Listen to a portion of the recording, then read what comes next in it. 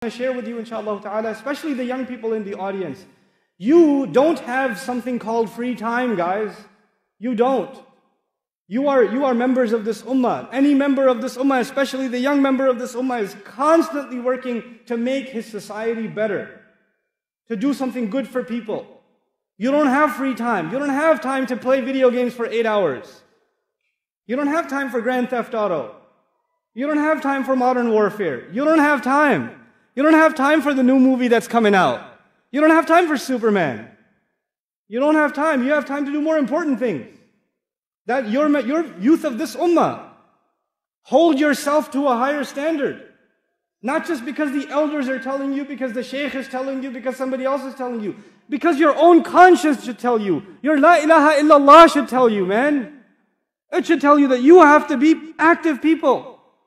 That you will see corruption around you in society. You'll see youth that are getting away from Allah. Who do you think will invite them? Me? No, they don't. Those kids that don't come to the masjid, those kids that don't come to any halaqat, I have no way of reaching them. You have to reach them. You know, they're your friends.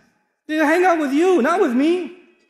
You gotta go to them. You have to be their du'at. You have to be an inspiration to them. So you have to make sure that you become a person of concern for those around you, your friends. Don't just complain about your friends. Man, my friends, all they do is watch movies, this and that. Have you ever advised them? Have you ever given them something more positive to do instead? Have you been a good influence for them? You know, this is what you have to do.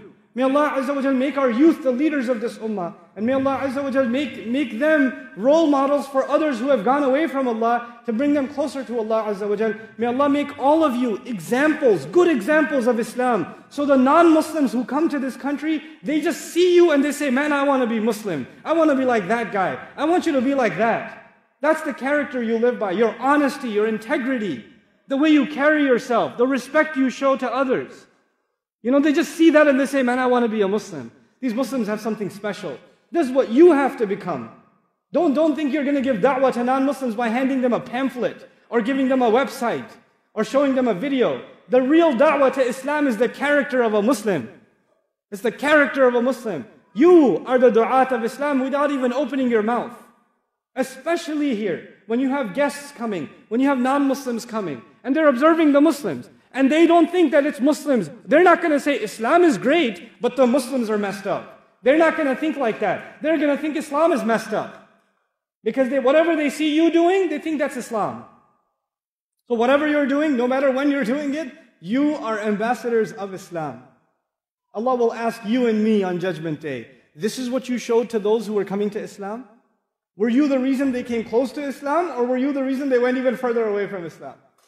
SubhanAllah. The responsibility that rests on our shoulders. May Allah Azza wa Jal give us the ability to carry that responsibility and become responsible members of this beautiful ummah. Alhamdulillah.